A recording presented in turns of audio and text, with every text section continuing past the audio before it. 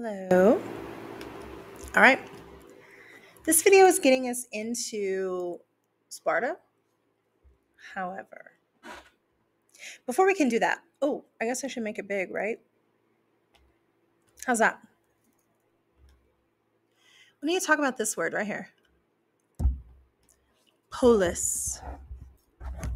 Polis. It's one of your vocab words. The word polis is just another word for a city-state. That's it. It's just a city-state. So a city that basically is all by itself. Greece at this point is not unified in any way, shape, or form. There is not a Greek king. You have every single city has its own leadership. Maybe a king, maybe not. Every single city has its own form of government, has its own laws, has its own everything. They're all separate. Pretty much the only time they ever come together is if they're coming together to fight a war or if they're coming together for basic trade. Okay. But for the most part, these cities, they're separate from each other. That's a city-state. But the word is polis. You've heard this when you've heard like metropolis, Indianapolis. Whenever you see the word polis on the end, okay? The plural is weird, and this is going to matter for for whenever you have to write like little short answers on your tests and stuff coming up. The plural is weird. Poleis. You just stick an E in there. And it sounds weird. The word is poleis. It's not polises. Sparta and Athens are polises. No. Sparta and Athens are poleis. It doesn't feel plural, I know, but it is. So just be aware whenever you write, the plural is poleis, and that will come up. Otherwise, I wouldn't be telling you. I would let it go. But you stick an E in there, and it's plural, okay? Okay, this right here, y'all, I will go through this quickly, hopefully, because it's not exciting. I know. We do need to talk about these types of governments because, again, every single different polis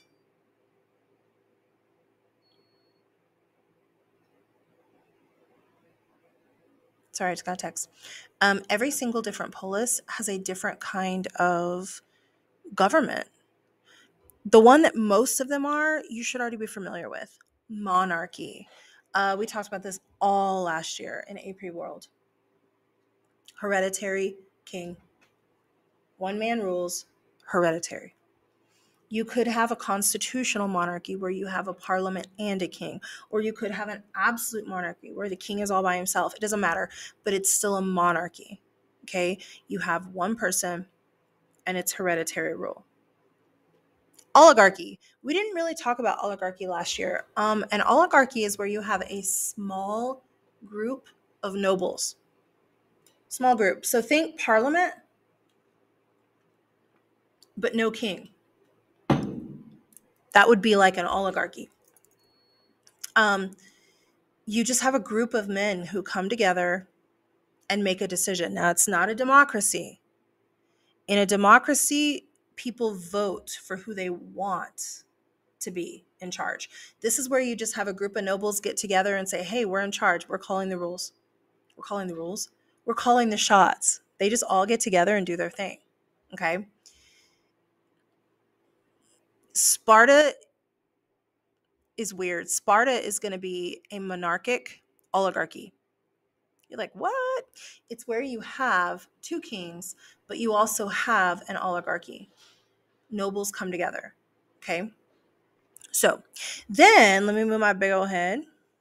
You have a tyranny. We did talk about this a little bit last year when we talked about Napoleon Bonaparte and we talked about Adolf Hitler. In a tyranny, you have somebody who starts out looking like they're doing well. Things look good at first.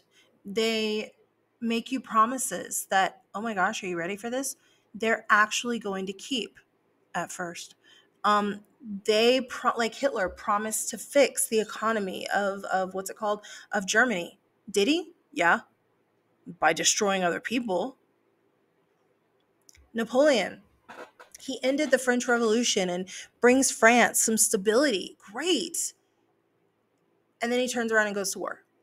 So that's what happens is they start out looking good and actually doing what they promise. But then their devil horns come out. The devil horns come out and it gets bad. That's a tyrant. With Hitler, it was always planned because of Mein Kampf. With Napoleon, we don't know. Maybe power just went to his head and he decides to take over all of Europe. Who knows? Okay. But you start out doing well. You start out with support of the people. You start out um, actually doing what you promise, and then you turn on people. That's a tyrant. And then we have the two that people get mixed up all the time: democracy and republic. In a democracy, in theory, all people, what? All people get to vote. We talked about this last year when we did the Enlightenment. We call ourselves a democracy all the time. We are not. There's 3 groups of people here in America that don't get to vote. You, my sweet little angels. Yeah, anybody under 18. Sorry about you. Now, will you get to vote later? Yes, of course. Another group of people that can't vote, felons. They have lost their right to vote. You take someone's rights. John Locke said, we take yours away. So you no longer have the right to vote. And then the third group, non-citizens. It's another group that can vote as soon as they get their citizenship. In a democracy, the idea is that all people. That's not really possible, though. So because of that, most countries who claim democracy, they're actually republics. What that means is that most people get to vote. Not Greece, Athens. Athens is going to claim democracy, and they are darn proud of it, but they're not. Like they're not even really a republic, but they're not. Only a small group of people really get to vote. Okay, they come up with the idea of democracy, the theory of democracy, but just no democracy. It doesn't really work. It's kind of like communism. It's not really possible. You really just have extreme socialism that we call communism, or you really have a republic that we call democracy. Okay. Okay, so this is the boring government stuff. Let's go to Sparta. You've all heard of Sparta. Okay. It's the military city state. There's several city states. Oops. In Greece. I mean, there's several. Like you see several just on this map right here. Okay. Thebes, Athens. That's what just came out of my mouth. Thebes, Athens, Delphi, Corinth. You see all of these. We already talked about Troy, but the 2 big ones are Athens right here and Sparta right here. Both of them are incredibly powerful, like in their own right, but I think part of what makes them so famous too, like to talk about on a regular basis, is because they're opposites, sort of. Like they're not really, but they are. And you'll see what I mean. But they're opposites, sort of. So Sparta, that's where we're starting down here. Okay. And Sparta, if you remember, the patron god of Sparta is Ares, the god of war. Sparta is a military polis, kind of like the militarism of Germany, like we talked about last year. They're focused on war. They want to be the strongest. And they're going around taking over other like weaker people groups in the area, other weaker city states. And typically what they'll do is they'll take, we talked about this last year, but I only glossed over it. They'll take people and then sell them into slavery. Greek on Greek slavery. Typically, they're going to sell them to Athens, but we'll get to that. Okay, so Sparta is like big on military. They had this issue one time where a whole bunch of people, like a whole bunch of their servants and stuff, like revolted, and they came down hard on them. So it makes Sparta this like real militant, or it makes Sparta have like this real militant mindset, okay, where they're like, we don't ever want anybody to like take us over ever again. So we're gonna be harsh with people. I don't know why there's all these kids in the hall. It's like school's out. What is today? May 31st? I don't know, whatever. Okay, so these are some of the ruins of Sparta today. There is like a modern town Sparta, but there are still some ruins of the ancient city Sparta, like going down the mountain. Do you see where you see these arches right here? You see more arches right here? That's not ancient Spartan. That's actually once the Romans came in. The Romans are the ones who do those arches. So see, like in this picture here, you can see the arches here. Those arches only come after Rome has come in and conquered them. Okay? So if you want to get timeline again, let's see. What we're talking about right now is in this like 1100.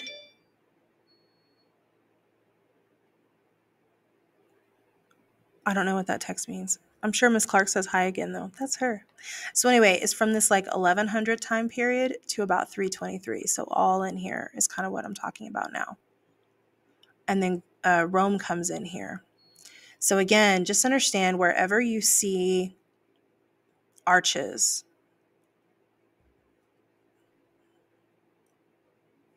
okay, like this, you're looking at Roman stuff. So the Romans may have completely built over it, or they may have just like added arches in, who knows. But this is part of what the ancient city of Sparta is, like down the mountain. Sparta was typically, I can't change it. Ugh. You guys. Okay, Sparta was typically in the middle, this little valley here. You see a little bit of a rise over here. You see a rise over here.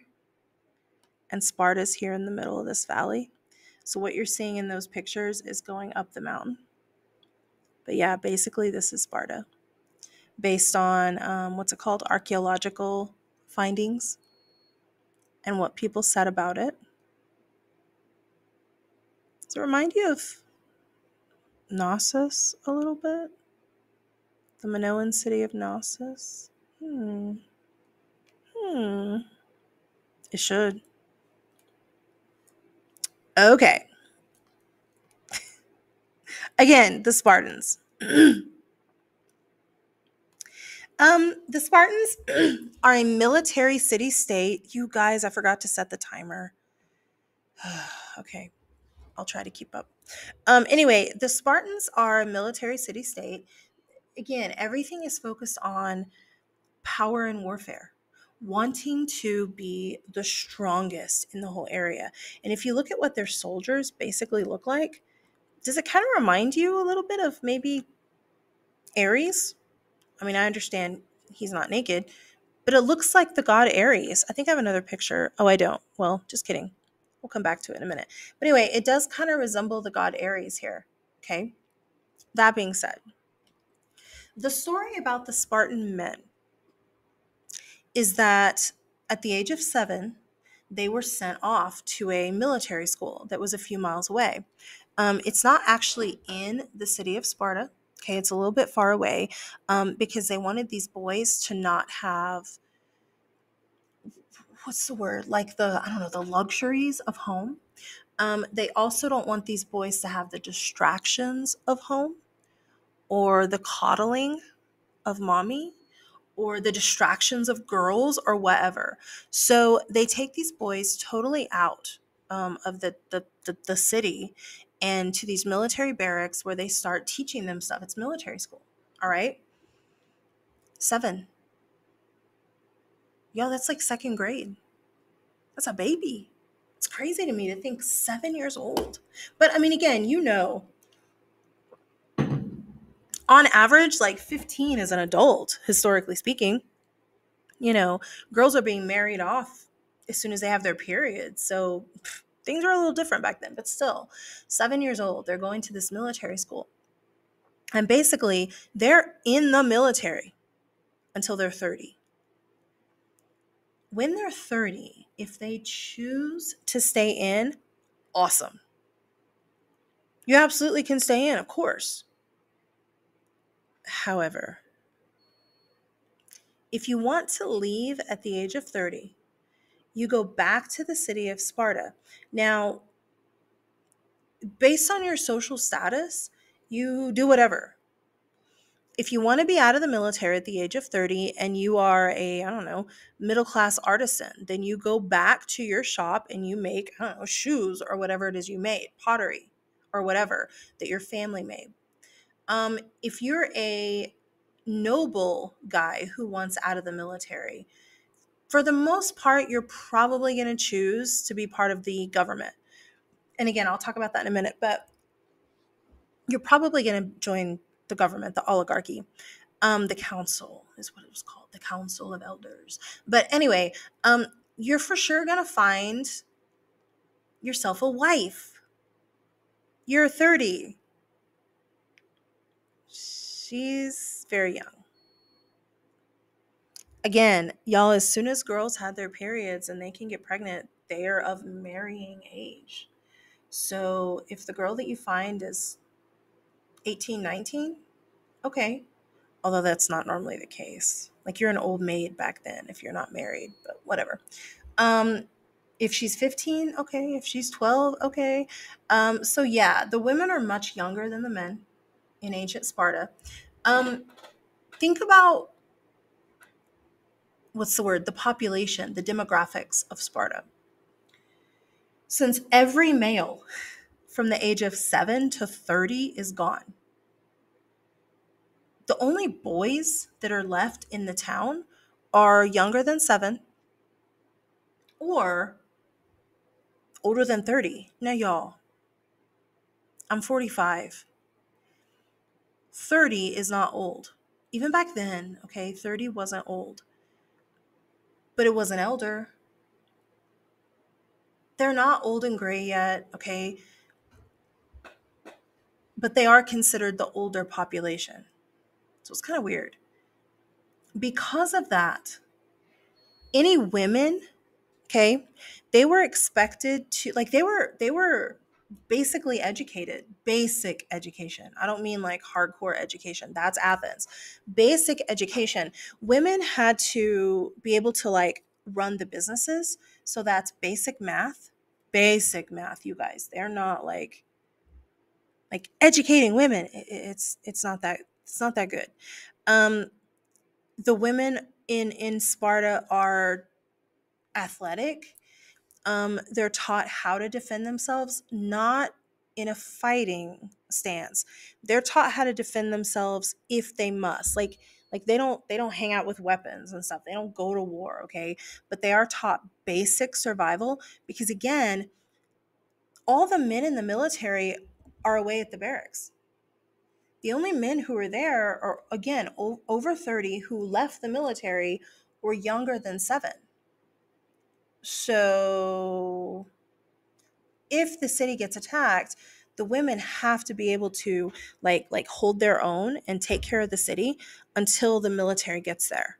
All right? So I think I skipped that. Yeah, this is the women stuff. Sorry, right here. We'll go back to the filings in a minute.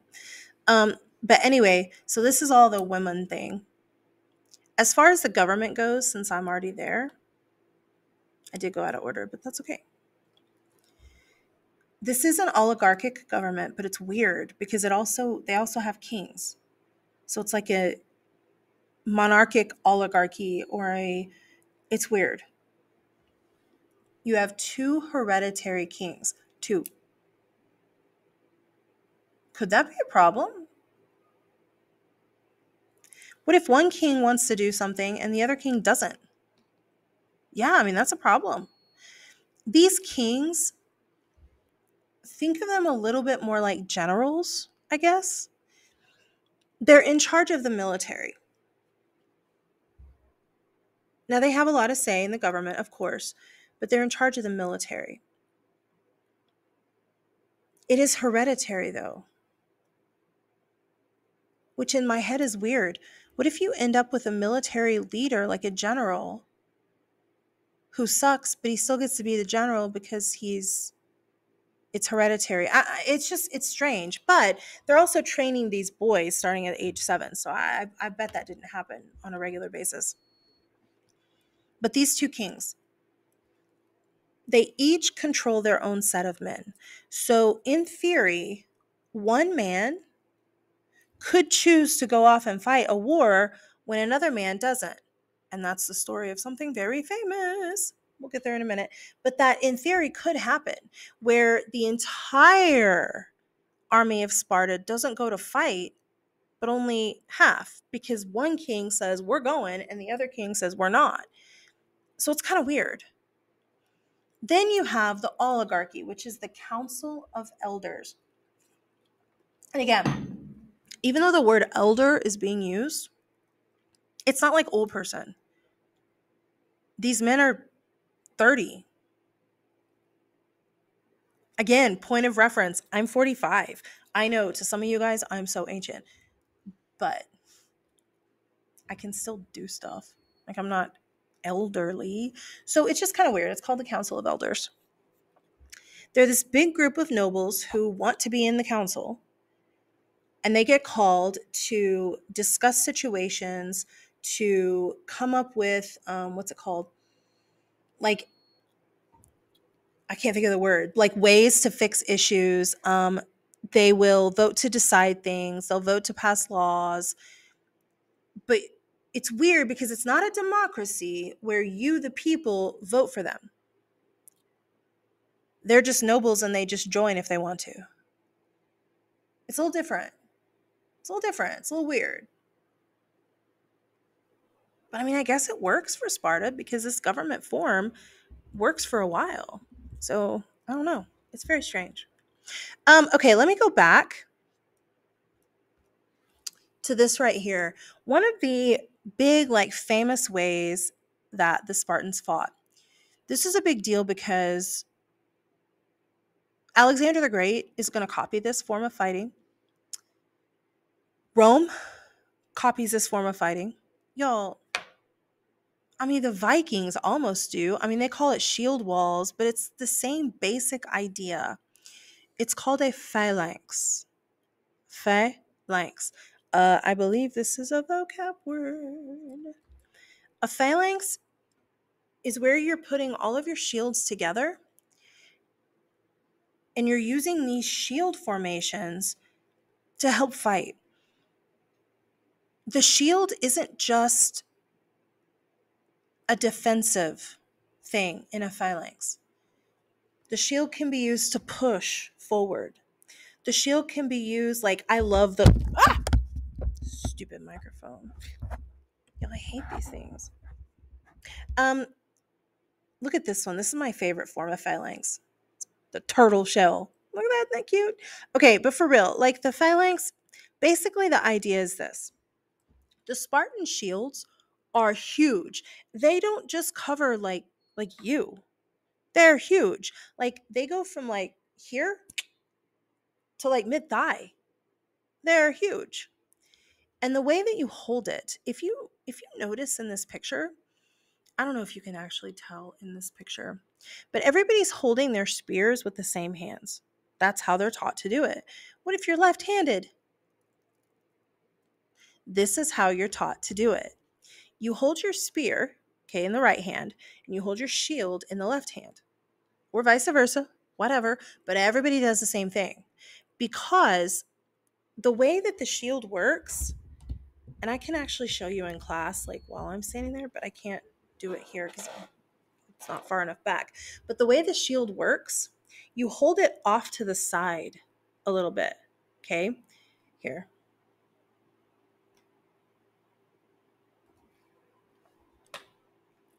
you hold it off to the side a little bit so that this side of the shield is covering you. This side of the shield is covering the person next to you. This part of my body over here is shielded by the person next to me. We are all so tight and our shields are so tight together that we're all protecting each other.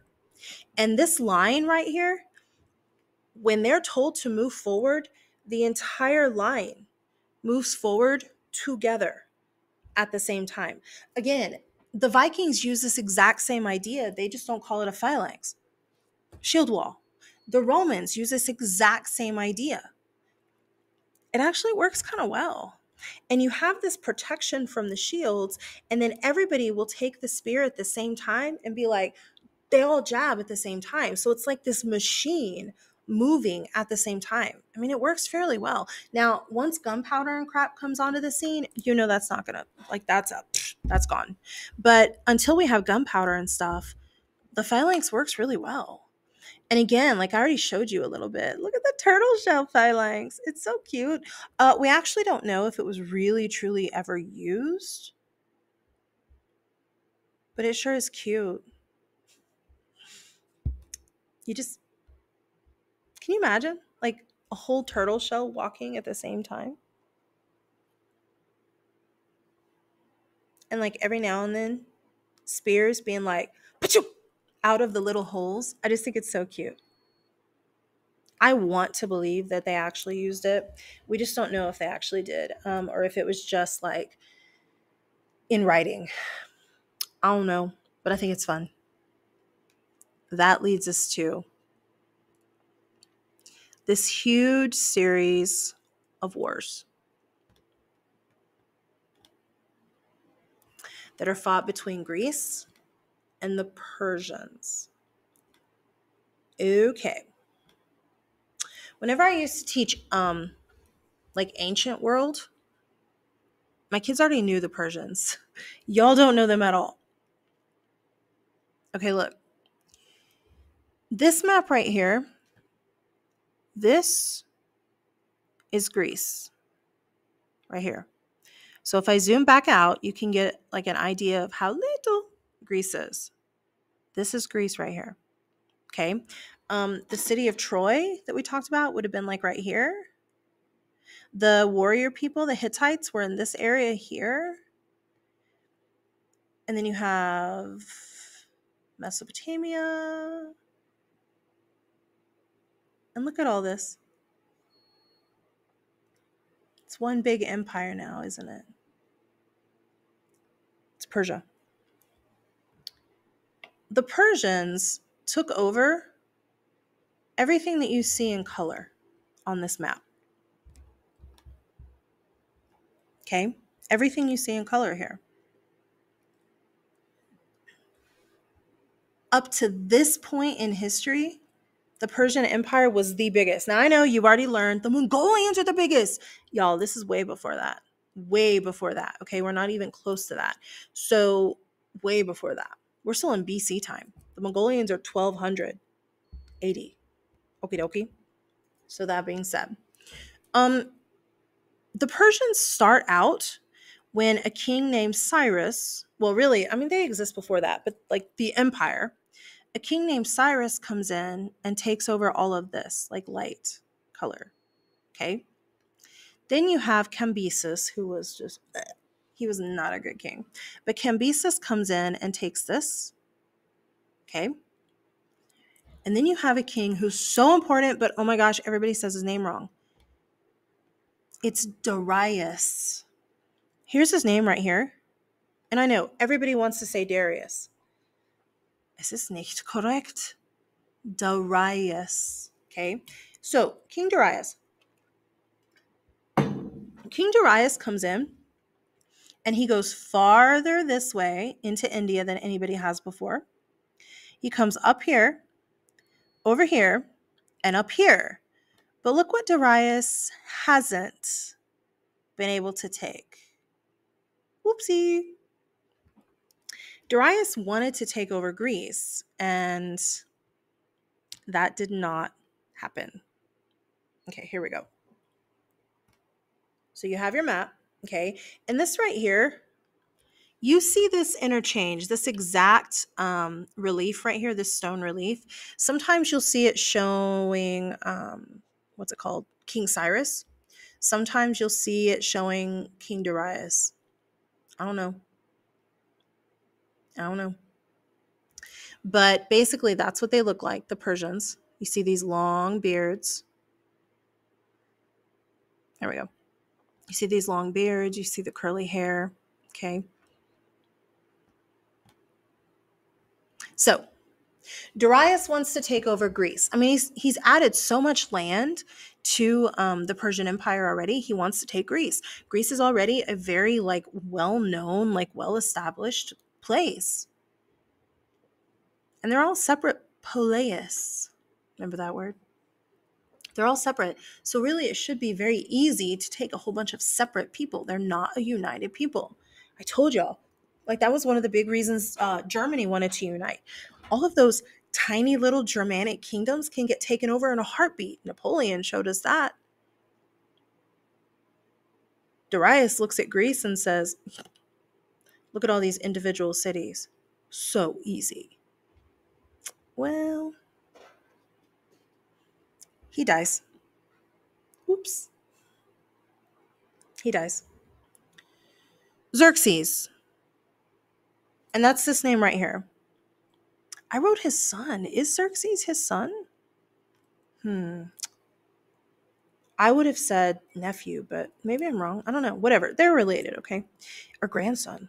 I don't know. I wrote his son, but I'm not 100% sure. It might be grandson or I don't know. They're related. Just go with it. Xerxes, okay? And I know you're like, Xerxes. When Darius dies, Xerxes makes this like vow, I will take Greece. Okay, so it's a big thing. And the Persian Wars kind of happen in like two different, I don't know, phases. You have the phase where Darius is trying to take the Greeks, and then he goes away because he dies. So anyway, the Persians go away because Darius dies, but then they come back under Xerxes. Okay. This is what you've all heard of. This is what the movie 300 depicted. And let me hit that for a second. If you've seen the movie 300, what you're seeing in there is an exaggerated story. You're seeing a true story told the way the Greeks would have told a story. Like with the Iliad, where Homer's going to, what's the word, embellish certain things. The Persian military, the immortals, they're this, I can't think of the word, almost not earthly group who's coming all together to fight. Y'all, they're just people. They're just people. But it's all exaggerated the way that the Greeks would have exaggerated a story. Okay, so just be aware of that. So anyway, the Persians under Xerxes are coming in to take over. Okay, and you have Xerxes, and he's on the left. Oopsie. He's on the left over here in this relief. What you're seeing in this relief of Xerxes is Xerxes here, and then there's two servants basically holding an umbrella over his head. Not for rain, it's probably sun. And then on this side over here, you have King Leonidas of Sparta, right here. King Leonidas was one of the two kings of Sparta. And I think I'm going to have to pause this because I have an interview that I have to do. Hold on just a second. There should be a pause, but I don't know where it is. We might have to do this in two separate.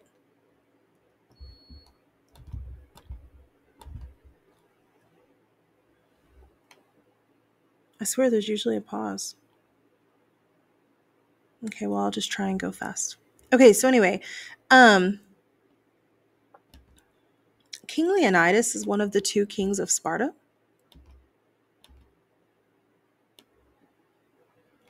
And he knows that Xerxes is coming. Okay. So he wants to take the military and push Xerxes back. Well, the other king does not want to do that. So this is one of those situations where having the two kings both like in charge of half of the military, kind of a problem. Yeah. Leonidas is going to take his men, and y'all, it's not 300 of them, but just go with it again. It just sounds good. But anyway, he takes his men, and then the other king is going to stay in Sparta. Yeah, look right here. It's actually around 7,000 men. I don't know. It's the 300 is said because there were 300 Spartans, but then there's other people that show up to push the Persians out. Even non-Greeks, there's some people there who aren't even Greek, but that's okay, whatever. So what you need to notice though is look at the difference in Xerxes' army. Now, this being the first thing that we've talked about, the first like war in AP Euro, you all are coming out of AP World, where we saw numbers in World War II like 3.5 million Allied troops, 6 million Russians. The numbers are way bigger. This is just 300,000. But you've got to remember too, like this is ancient history, so it's a little bit different. Okay. Here's the thing though. Leonidas knew that he wouldn't win. He knew he wouldn't beat them. The numbers are too big, and I need to move my little face. So if you need to pause it to get the rest of this, pause it.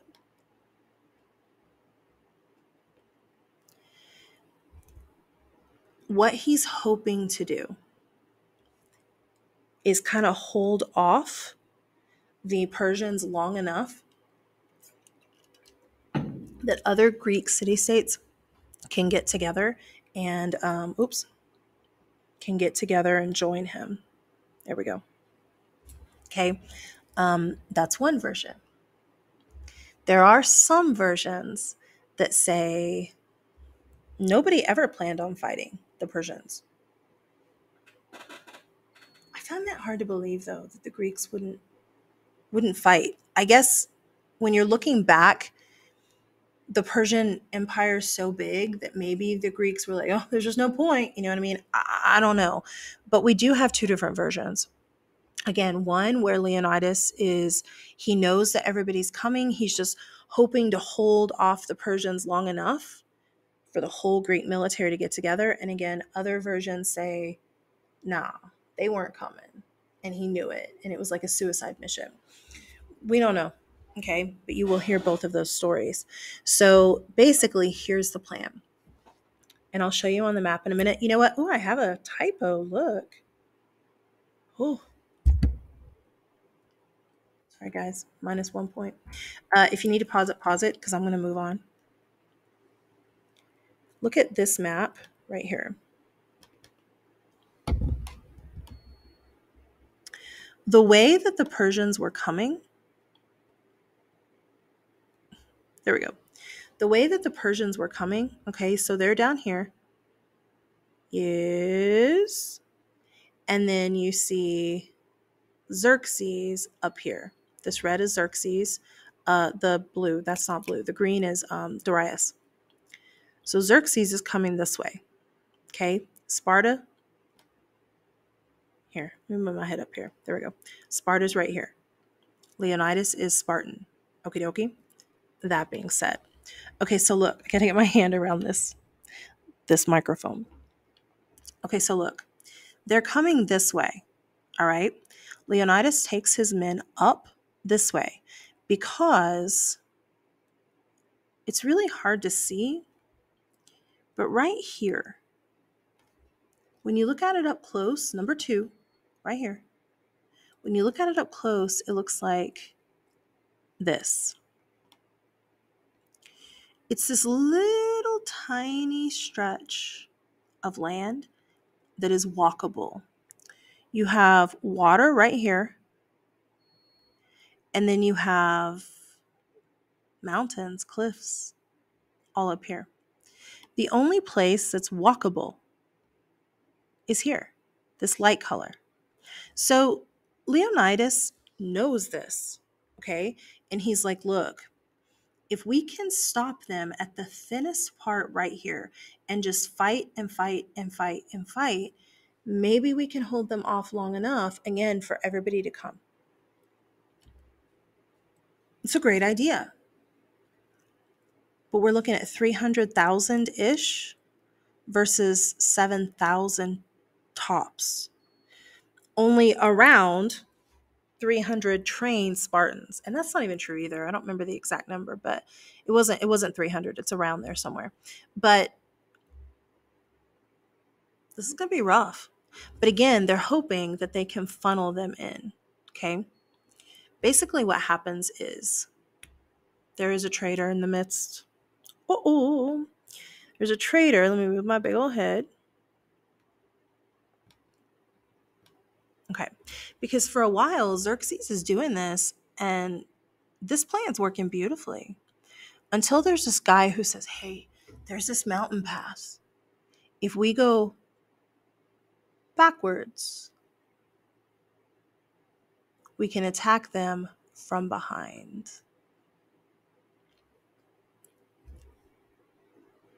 Dirty rat. This guy leads them this way, and the story is it was a Greek guy that did it. I mean, he almost has to be to know this path, right? But anyway, he leads them this way, and basically, the Leonidas's men, the 300 men, are encased. They're surrounded. Okay, let me do this. So you can get the top up here. That's what I was just talking about. Okay. One guy left, supposedly, to tell everybody what was happening. Y'all, other people left. Other people were like sent back, but one guy for sure was sent to Sparta to tell everybody what happened. I don't think I told you the name of this battle. I'm so sorry. It's weird. Thermopylae.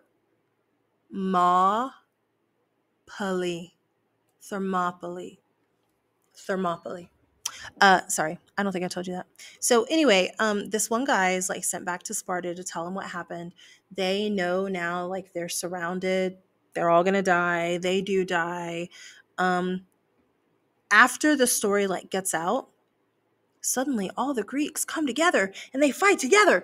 Again, we don't know if they came together because of the story, because the 300 stood strong against the Persians, or if they always planned it and they just were trying to get their stuff together. I mean, again, when we talked World War I and II, you remember both times England says, let's go to war, but they're not really ready. It takes some time to get militarized and ready to go where you need to be. So it could have been that the Greeks were always planning on going. Leonidas was just leading the way and like keeping the Persians back. Or it could be that, yeah, the story is that they hear about, the bravery of the 300, and as a result, then they go. We don't know. Regardless, a large group of Greek city-states like all get together. They all get together and they just nail the Persians, and they nail them good. In fact, Xerxes goes home. It's bad. It's a bad loss. By the way, I was going to go fast through it, but I want you to look. Do you see this? This is not a fast thing. Yeah. Okay. So yeah, the Persian Wars last a while. But Xerxes goes home. He's like, ugh, these Greeks. And then he gets killed by one of his own men. One of his own military men. One of his own bodyguards. What? I know.